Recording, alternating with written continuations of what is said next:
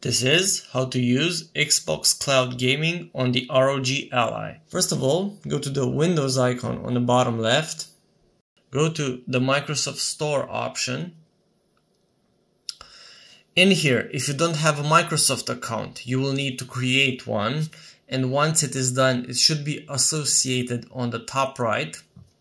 Next, search for Game Pass.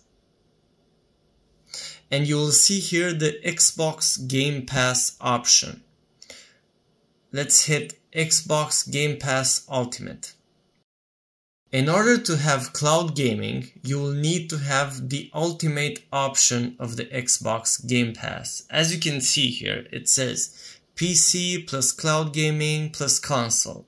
You should hit the buy or upgrade now option, and it will take you through the payment process flow.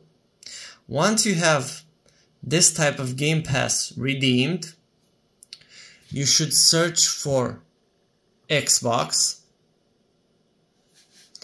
Here it is, the basic app itself.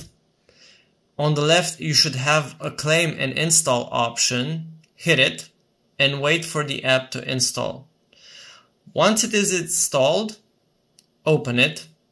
And in here, once it recognizes that your account has the Ultimate Game Pass redeemed, go to Xbox Cloud Gaming.